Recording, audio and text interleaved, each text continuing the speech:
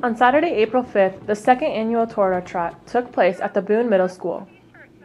Miss Hanson, the middle school physical education teacher, counted down the seconds to when the race began. All of the students, parents, and members of the community were very eager to get the race started. There were a lot of friends and family there to support each other in the race and at the finish line.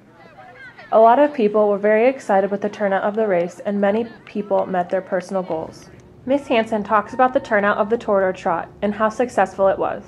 Well, we had our second annual Boone Middle School Toreador Trot. We had 150 participants this year. The weather came through for us, and we had a gorgeous morning to run. And we had an amazing high school drumline that came and got us pumped up and ready to run.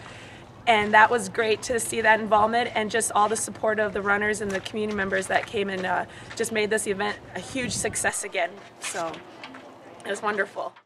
All in all, the Toreador Trot was a great way to teach kids that being healthy and active can be fun, and running is a great way to get in shape.